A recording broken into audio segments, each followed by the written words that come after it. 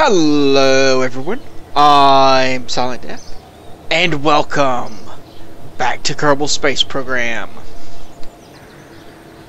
A few things I want to talk about before we get started today.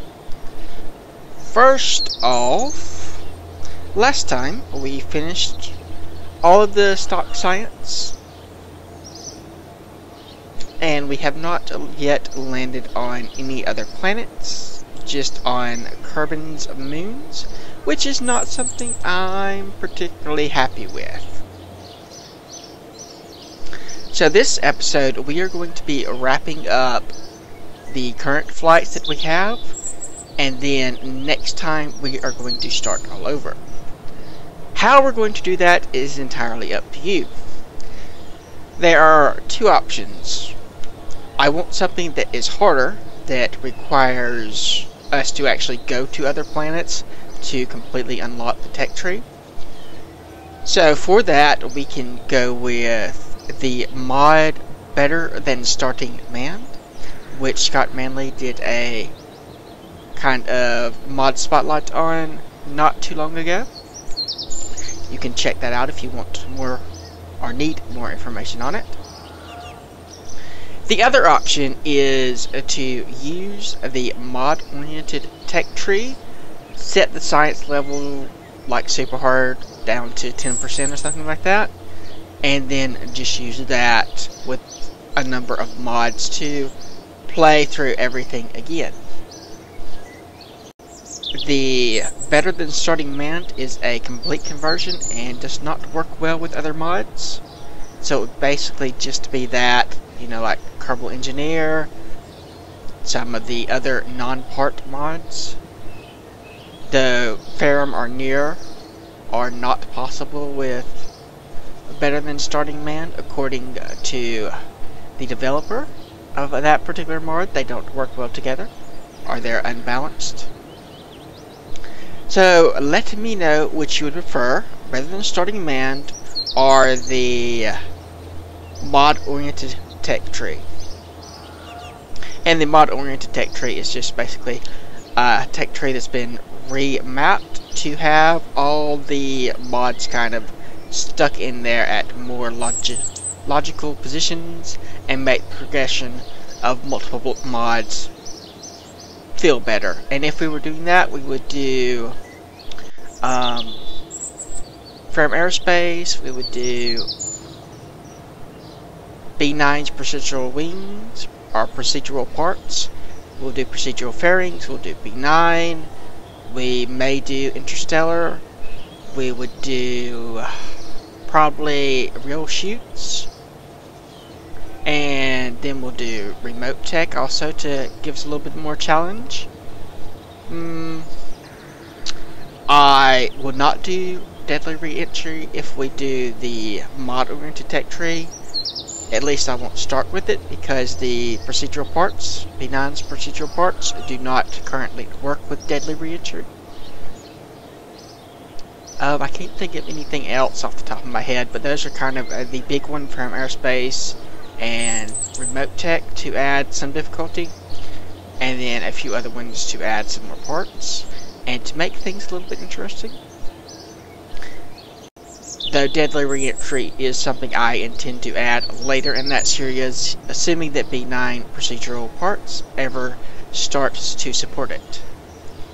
And of course the Better Than Starting mod, or Better Than Starting Manned, does include deadly re-entry from the beginning. So again, let me know which one of those you prefer.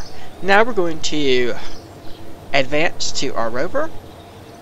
Or well, it's calling itself a rover, but it's not really a rover, but our Duna lander, and then we'll switch back to the Moho probe, assuming that we don't have anything else there.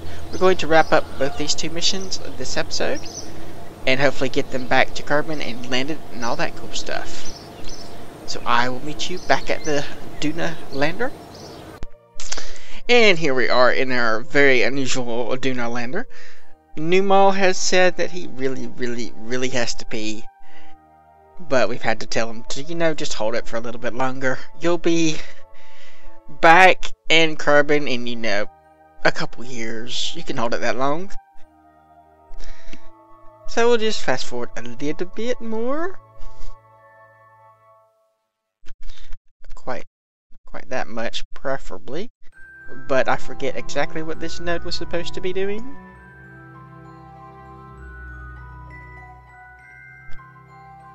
Apparently it is trying to get us a transfer window, or periapsis. But we've gone off our node a little bit.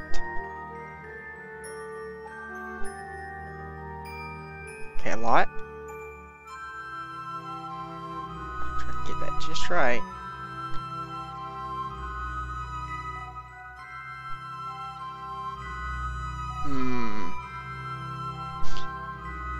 Okay, accelerating is just going all over the place. And it's changing just as we're hovering over it. Let's try some RCS. There we go, that's better.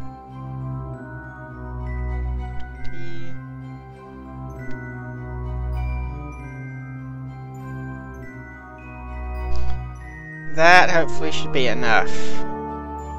Turn off SES and RCS and see if that stabilizes. There we go. Now then, we'll do an SOI change alarm here. We'll say 2 minutes just to make sure that we have enough time to switch over. 130 something days, that's going to be a little while. We'll be coming back from Moho before that actually gets there. So let's fast forward and jump to the Moho probe as it approaches Moho. And we have officially entered Moho's sphere of influence. So we will add a maneuver node here, tell it to snap to periapsis, and then just do a whole bunch of retrograding.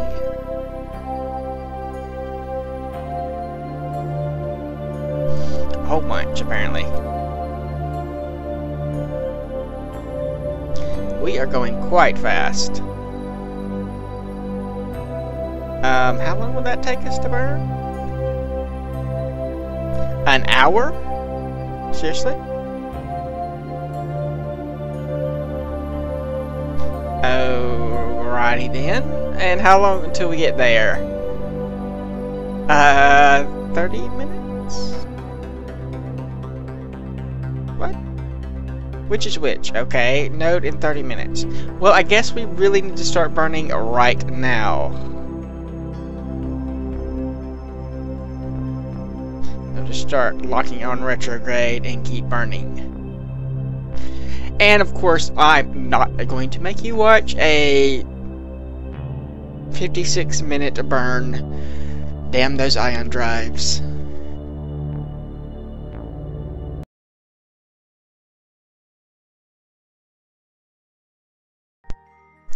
And now we attempt to land. Very heavily on the attempt part, because we do seem to be going rather quickly. Go ahead and get the gear out though, just in case. These little engines are supposed to help us take off and land, and I'm not entirely certain that's going to work exactly as I want it to, but we'll be finding out very, very shortly as we are hurtling toward the surface. See how much thrust do we have right now. 0.66. We are 20 kilometers up. And I think now would be a time to kick in those engines.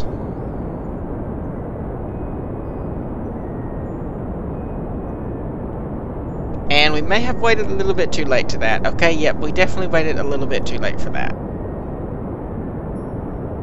In fact, we may have waited a lot too late for that. Alright, let's try this again. Alright, it looks like we might actually make it down in one piece. I'm going to run out of fuel, probably.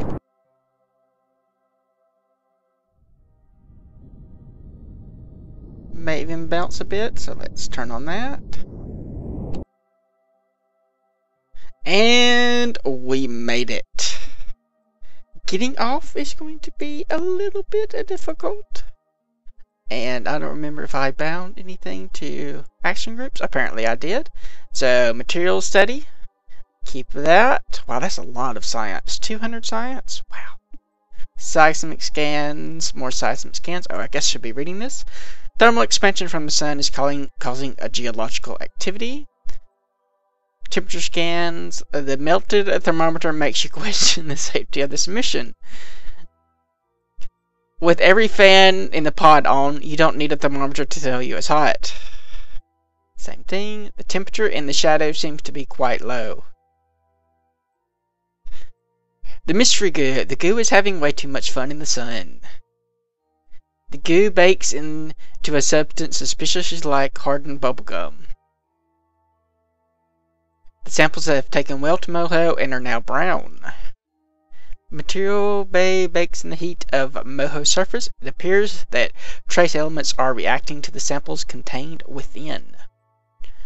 You expose the samples to high temperatures of Moho. A lot of them melt in really interesting ways.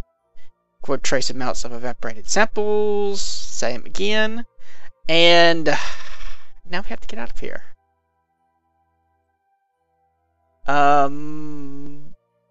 Well, that's the hard part, isn't it? Because these engines were really supposed to let us take off.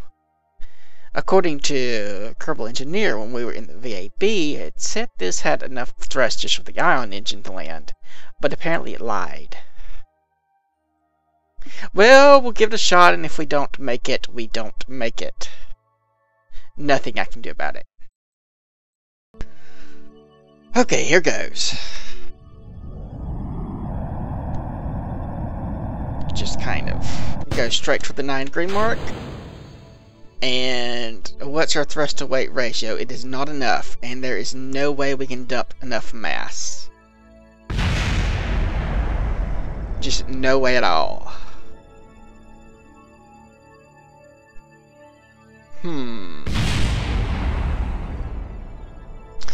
I can't drop these off. Couldn't even if I wanted to, because that would give us or take away all of our power.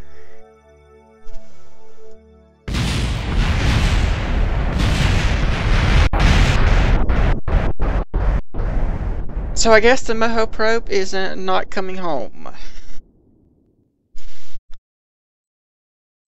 I don't even think if I dumped the fuel we would have enough thrust. Again, it was supposed to be pretty close. I don't know, I guess that calculation is messed up somehow. Alright, we will just have to live with the Duna rover. Hopefully it performs better. We are officially in the sphere of influence of Duna. So we're going to retract our solar panels as we're going to be doing a aerobrake maneuver. So we'll just fast forward a little bit after saving.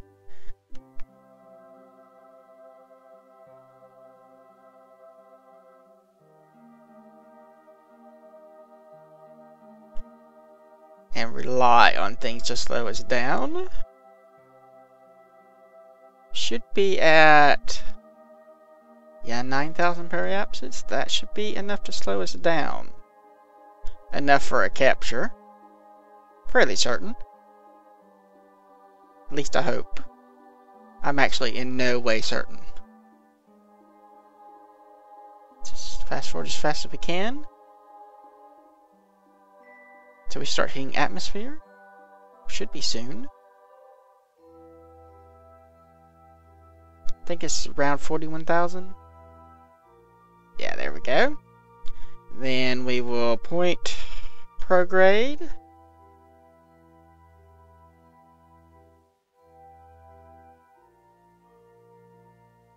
And we're actually going to turn upside down so that our lift doesn't push us out of the atmosphere too quickly.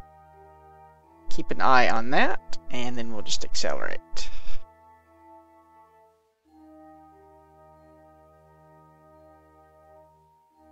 See how this goes for us.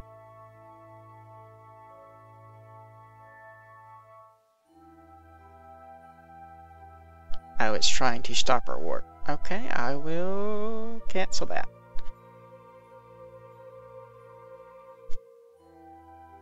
Apsis is still dropping. Apoapsis should be going down. We're really curved, aren't we?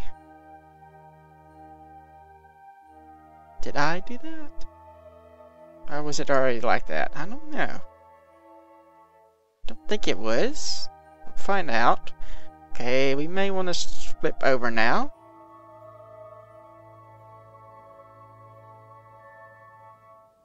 Start climbing a little bit.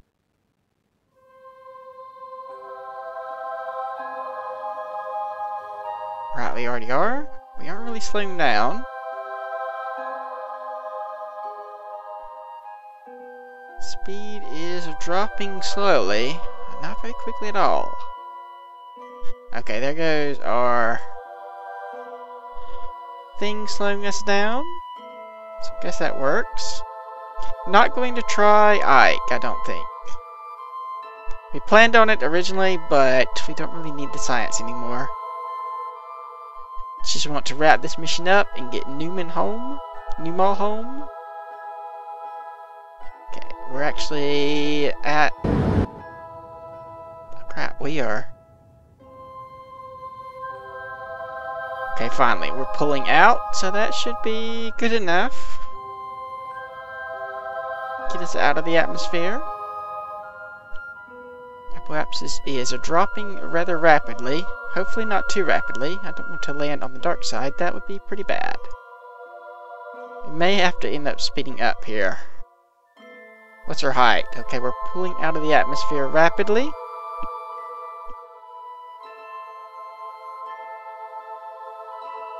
Okay, I think it's stabilizing a little bit.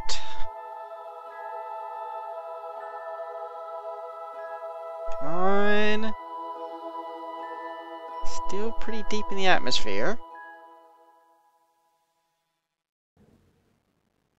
13,000. And climbing. 500k. We can speed things up now. 475. 450. Whoa, things are getting a little bit wobbly right there. Don't break on me. Make another save just to be safe. 425.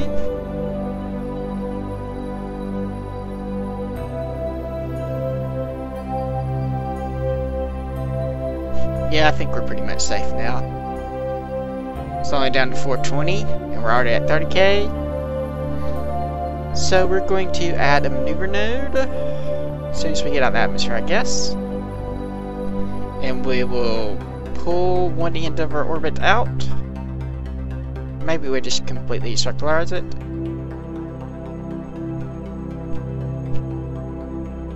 I'm not sure which, but we're going to add a maneuver node here. And we'll set our periapsis, or set that our apoapsis. Burn prograde until our periapsis is 60k sounds about right. And then we'll circularize our orbit and detach the fuel container up here and then drop back down in the atmosphere. So let's do that. Alright, our orbit is not even close to circular, but it's good enough. So we're going to pop off these. Let's go ahead and make sure that we extend these solar panels. I don't want our little probe to run out of power. It's really just extra fuel, so it's not terribly important since we're not going to Ike. But in case we need it, we'll have it up here.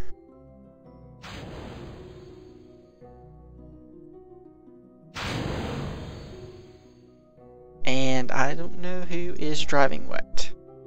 Okay, there we go. So that's falling down.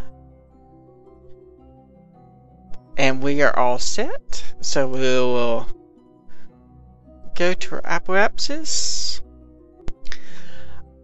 I guess we cannot activate the reaction wheel from the seat, which is more than a little strange. I did not know that was a thing. We're pretty much going to have to land this without SAS. Or we're going to try. We'll quick save, we will give it a shot, and if we can pull it off, we can pull it off. If not, we can't. And here we are, plummeting down towards the surface of Duna. Numal is, of course, having the time of his life, even though he's probably going to die.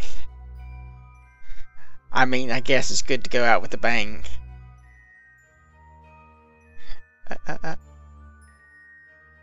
It is really hard to control this. We're not really in thick atmosphere yet. But at least we're in sunlight, so we do have power.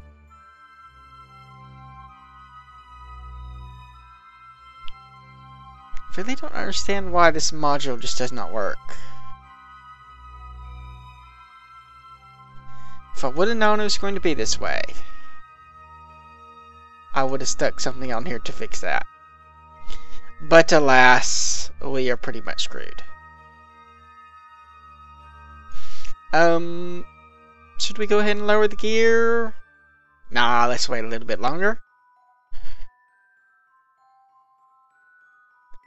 Whew. Okay, I think we're going to speed things up a little bit. At least until we get down the atmosphere a little bit. It's trying to pull up now.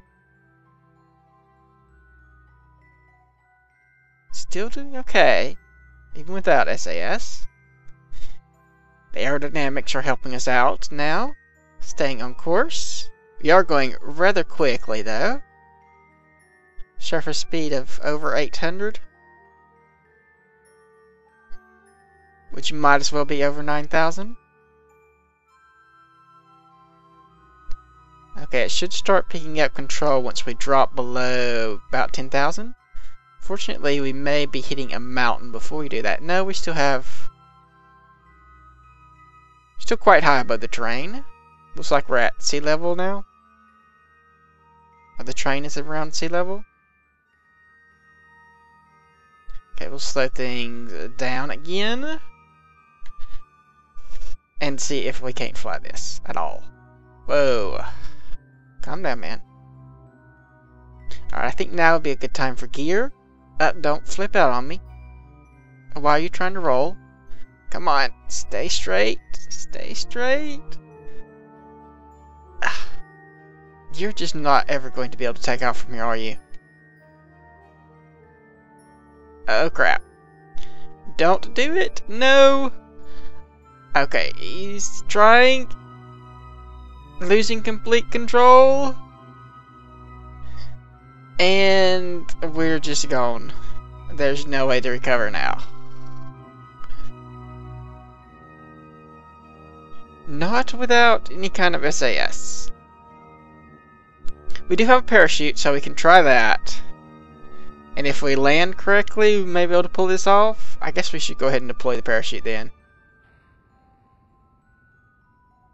Has it been deployed? I don't think so. There we go.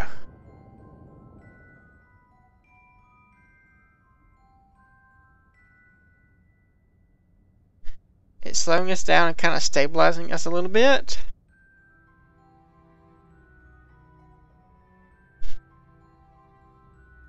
We really need to land with the thrusters facing downwards if we're ever going to get off of here. Suppose we could try doing some science. I don't think I have science. Nope. No hotkeys. Unless there maybe the brakes? Nope, not there either. Alright. I guess we can turn on our thrusters to maybe slow us down a little bit.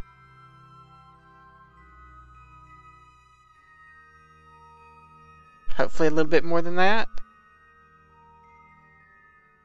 7. It's not slowing us down anymore.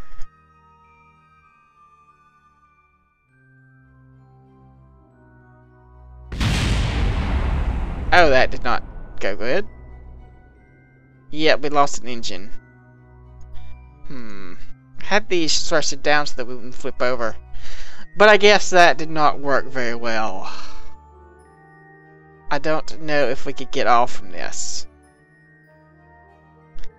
Thrust to weight ratio of 6? Probably not.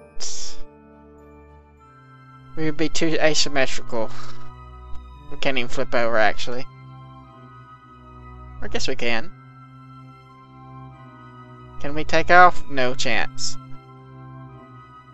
Nope, not going to happen.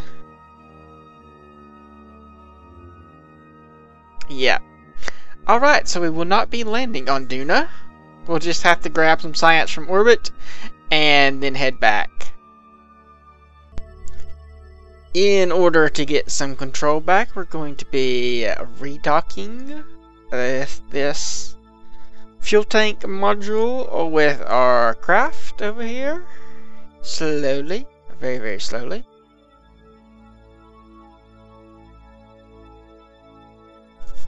Just kind of line it up a little bit there.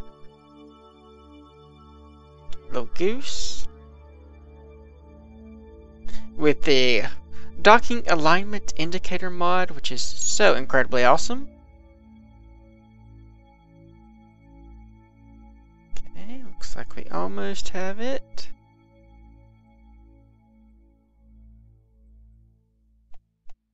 Oops. And docked. Alright. So now then we should have SAS and all of that kind of lovely stuff. So control from here. Yes, SAS. So we can actually get a Numa home. Alright, just a little bit until our launch window. So we'll set that up and then launch in a while. And head back to Kerbal. Since we will be going that way, I think we need to launch from the light side.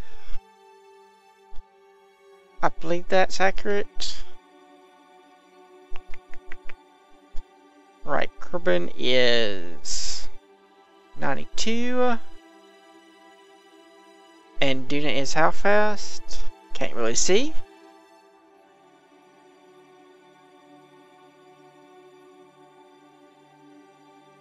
Seven, yeah. So we need to go faster. Right, so we will be launching there and trying to intercept Kerbal. And I will be back once we have that node fiddled with.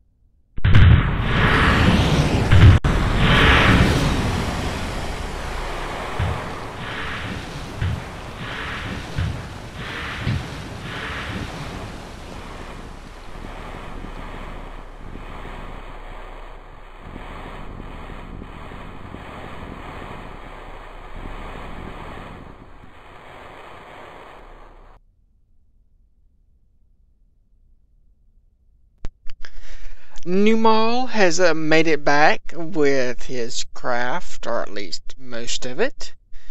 The science made it. That's all that really matters. A little bit of a, challenging there, or worrying there at the end. Thought he may have died in the crash. or well, the water landing.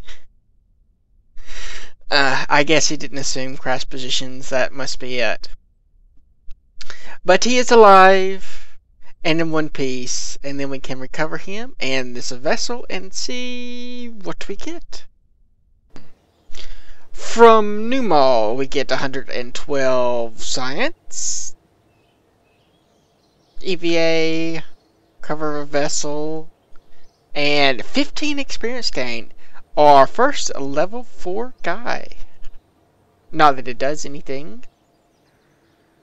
For him, let's check the other vessel, or the actual vessel itself instead of just the pilot. 245 science, just from the material study and the mystery goo. I guess the other experiments did not survive the crash. I think they were on the other part. And we recovered a bit of funds, but only 33% value. Not great, but whatever. No crew, of course. And I think that is everything. Landed. We have a few things that are landed at Kerbal. I don't even know what that is. So way over. That must be part of our other thing. I guess they'd actually made it down. Landed the moon, orbiting the sun, orbiting Moho. On escape trajectory out of the sun. Alright, that is everything for this season of Kerbal Space Program. Be sure to let me know about what you would prefer in terms of whether to do better than starting manned or the mod-oriented tech tree for next season. Like if you like, subscribe if you're not, leave a comment if you have anything to say. I do read all the comments. Thanks for watching, and I will see you next time!